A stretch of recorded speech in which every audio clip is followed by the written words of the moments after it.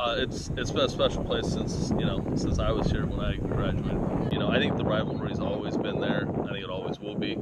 I think our approach is just 1 week at a time and stay focused on what we're about and ourselves, and not get caught up in the hype and just stay focused. They are one of the tougher challenges of our schedule, but like I said, it's kind of 1 week at a time, and we're taking each team the same way and preparing the same way and just working and bringing the same juice on Friday night. No, it's not that big of a deal. I mean, just as Josh said, we take it one team at a time, and we're going to bring 100% every game. We're going to bring all that we can.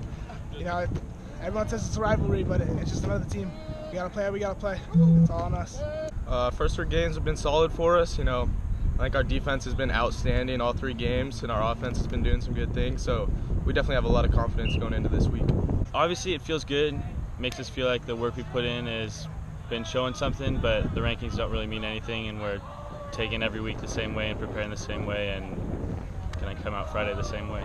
I think I've played well, but any quarterback, his numbers are just a reflection of his teammates, and we got a couple new guys on the line this year, and they're really stepping up. And then Andrew Carvajal behind them is a very effective, hard to tackle running back. So it's a lot of fun to watch.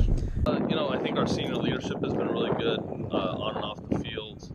I think our effort and our attitude as an overall group is really good, and I think that's going to be kind of maybe the difference maker at the end when we get into the playoffs. We've learned that nothing's guaranteed. You have to come out week after week and work. We've had great teams the last 3 years, but haven't been able to get over the hump. So it's just pushed us all to work that much harder this year to finally make it happen.